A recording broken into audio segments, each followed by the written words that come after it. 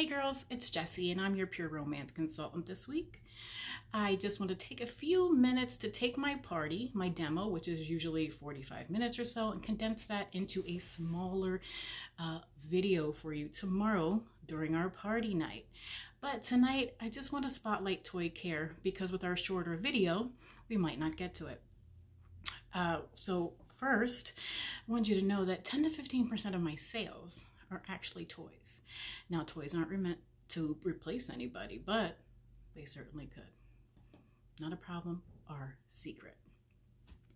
95% of my clients say that they've been cleaning their toys with soap and water, specifically antibacterial soap, which contains alcohol. So it's not the best for your toys, because what happens is it causes little micro tears and creates little crevices where bacteria can get in and just breed, and then you end up placing that into your body. What we have is our cleansing mist. Now, the cleansing mist is pH balanced. It won't dry your toys out and doesn't contain any alcohol. And it also doubles as a makeup brush cleaner. So that's pretty awesome. You get a whole bonus with it. I don't wear a lot of makeup, but if I did, I wouldn't mind dipping it in there. You don't want to clean your toys with anything else. So many of my clients also say that they use a box, a dresser drawer between the mattresses.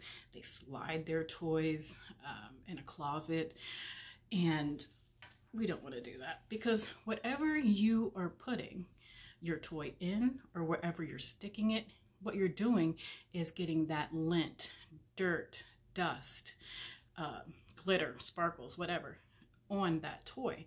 And then when you go to use it, because in the middle of the night when you're feeling a little frisky and you're all alone and you want to, put on a little buzz action, you're not jumping out of bed to clean it, right? Come on. I'm right. You're not jumping out to clean it. Therefore, you're taking whatever it was laying in and you're placing it in your body, which is not a good idea. Therefore, a toy tote is absolutely necessary for you. Now, these toy totes are lined with what is called BioShield 75. So this creates an antimicrobial environment, and it's pretty. Not just a pretty pink bag. They also come in gray, but it is pretty. And these are for the toys to go in, only one at a time though. It's lint-free, dirt-free, dust-free, cat and dog hair-free. And the BioShield 75, it stays coated and lined for up to 50 machine washes. So once, let's say, you wash it 50 times, you don't have to wash it with every use. But once you wash it that many times, it just becomes a pretty little pink bag that you can put anything in.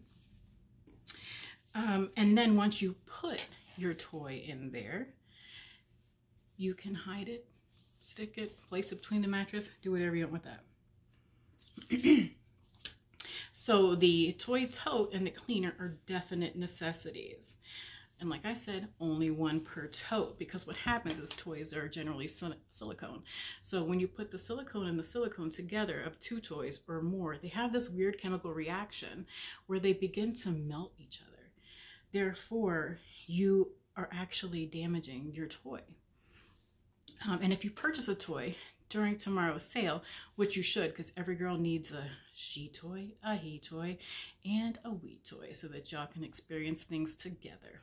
If you have any questions or need suggestions, ask me. I'm your girl. So if you do purchase a toy, I will be asking you, did you get the cleaner?